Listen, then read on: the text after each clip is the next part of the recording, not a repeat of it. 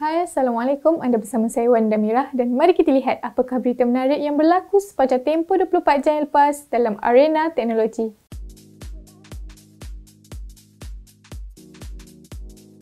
Xiaomi Malaysia melancarkan telefon pintar Redmi 7A untuk pasaran tempatan. Ia dilengkapi skrin 5.45 inci HD+, dijana chip Snapdragon 439 serta bateri bersaiz 4000 mAh.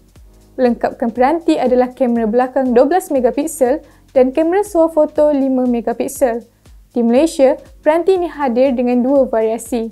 Untuk versi 2GB RAM bersama 16GB storan, ia ditawarkan pada harga RM399, manakala versi 2GB RAM bersama 32GB storan dijual pada harga RM439. Mengenai Xiaomi lagi, Xiaomi Mi A3 kini rasmi untuk pasaran Eropah. Telefon pintar berasaskan Android One ini hadir dengan janaan chip Snapdragon 665, memori sehingga 6GB RAM dan pilihan storan sehingga 128GB.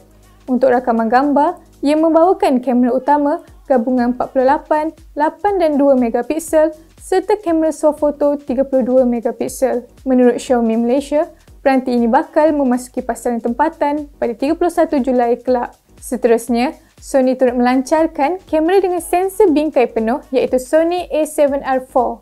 Ia hadir dengan sensor 61 megapiksel XMO RC-MOS yang mampu mengambil sehingga 10 bingkai sesaat atau 68 gambar secara berterusan. Untuk rakaman video, ia menampilkan rakaman 4K 30fps HDR selain menyertakan 2 slot untuk kad memori.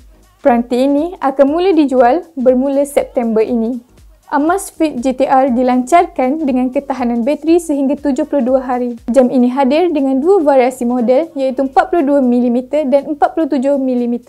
Bagi model 42mm, ia dilengkapi skrin 1.39 inci AMOLED selain bateri bersaiz 410 mAh. Manakala model 47mm pula, ia menyertakan skrin 1.2 inci AMOLED dan bateri 195 mAh. Namun, tarikh dan harga jualan peranti untuk pasaran tempatan masih belum diketahui. Akhir sekali, Neuralink dijangka akan memulakan ujian implan kecil pada otak manusia seawal tahun 2020. Dengan ini, ia boleh menghubungkan otak manusia ke komputer selain mengawal sejumlah perkara. Bukan itu sahaja, Neuralink bakal hadir dengan aplikasi khusus untuk pengguna berhubung dengan mempelajari beberapa kawalan. Di peringkat awal, rancangan ini bertujuan untuk membantu manusia seperti melakukan kebolehan asas seperti melihat, bercakap dan mendengar. Jadi, itu sahaja rangkuman ringkas yang berlaku sepanjang tempoh 24 jam lepas dalam arena teknologi.